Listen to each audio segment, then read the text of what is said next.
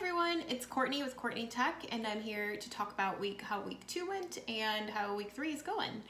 So at the end of the video, I will just talk a little bit about different roles that you can go into in the tech world that aren't necessarily web developer if you find that web development isn't for you. Okay, so for now, let's just talk about last week. Last week went a little bit better and smoother than week 1 when it came to time management. I really found my groove and what works for me, and I definitely like to get my workout in. If I get my workout in, I don't worry about it later on, and I'm able to just focus on doing what's in front of me, whether that's coding, hosting, or studying what to do when it comes to web development. So definitely recommend getting a workout in, or meditation, or yoga, or whatever you're into in your daily life, so that you don't feel like you're in a little bubble. And I feel like as a remote person, you do kind of feel like you're in a little bubble by yourself. So that's definitely something I'd recommend. I was also asked about the application process. I do have answers to that on videos that I did before. So you might want to check out the videos I've done, one today and then one last week. But just to reiterate, the application process for everyone else is going to be a little different than what it was like for us, because we are the first cohort. There's only 3 of us, and there's going to be probably like 20 at a time of you. So they are weeding out people because there's been so many submissions by using different things like an assessment. You are going to be doing a coding assessment on, I think it's HackerRank or HackRanker. And what they're going to do is see what you do know when it comes to coding, if you can problem solve, and if you can, that's a big plus in their books. And then also we did 2 interviews, so you'll probably do 2 interviews with both Oliver and Francis.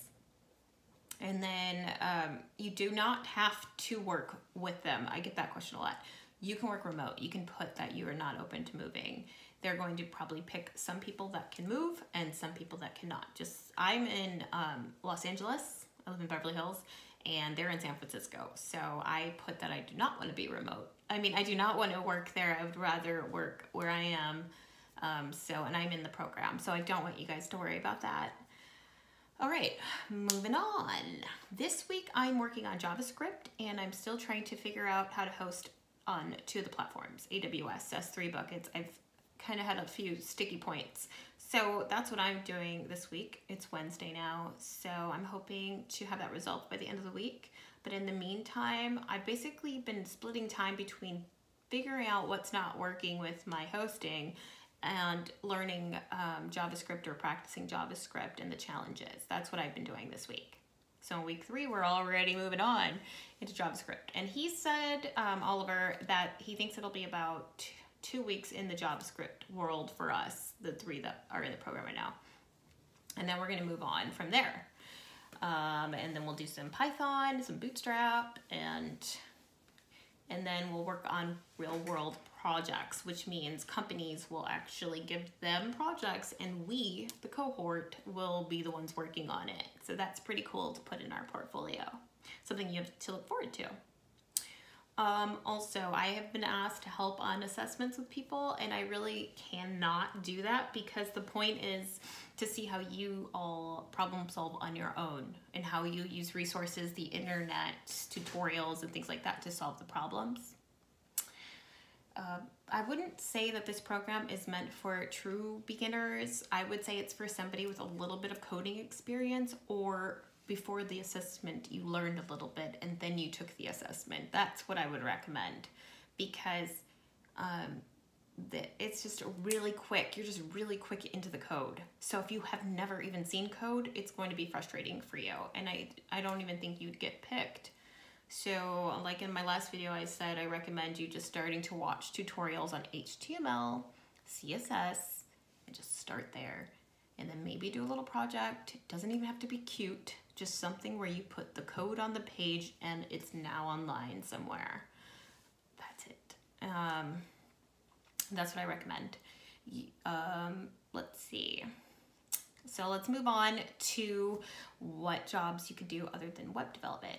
So I got into web development I kind of went back and forth. I started with a programming class, made a cute little video game that was fun, but then I went into graphic design and web design, and then I went into UX design because in order at the school I went to get into UX, you had to do graphic design. So you had to learn typography and Sketch and Photoshop, Illustrator, and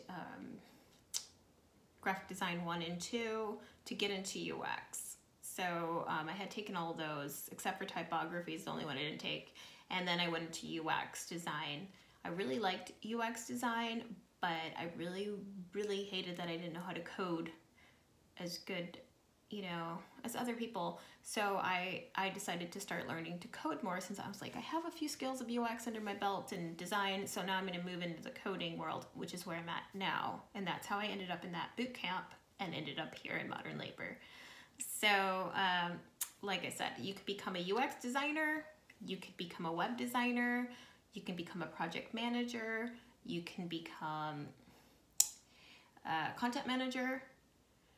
There's just so many things.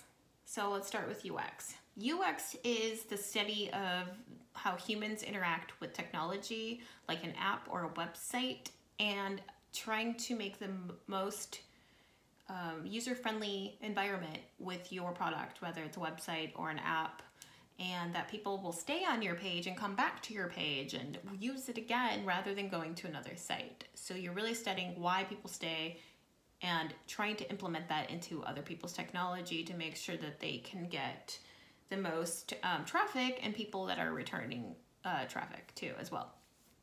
Web design obviously is the look and feel, the color scheme of the website. You can also, you kind of work together with the UX person. And so if you're into that and you're more into like the aesthetics of it and how pretty it is, you might want to go into web design. There's also project management, which is the person who oversees the entire team, and they are communicating with the client as well as everybody in the team. So if you like to be more manager role and you want to do a little less coding, but you always like to be putting your hands in different pots, that would be good for you.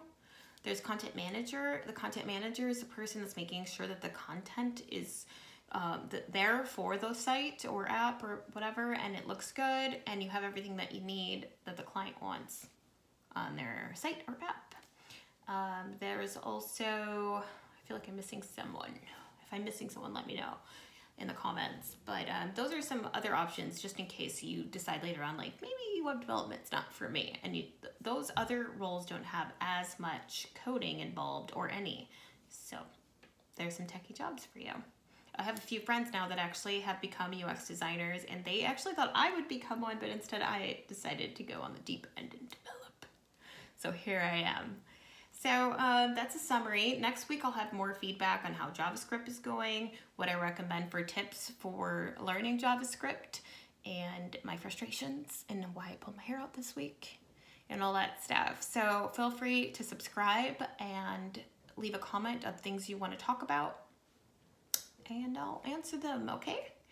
Thank you for watching, and I have another video for a little bit of the tips for the assessment that I just posted today too, so you might want to check that out. Talk to you guys soon. Bye.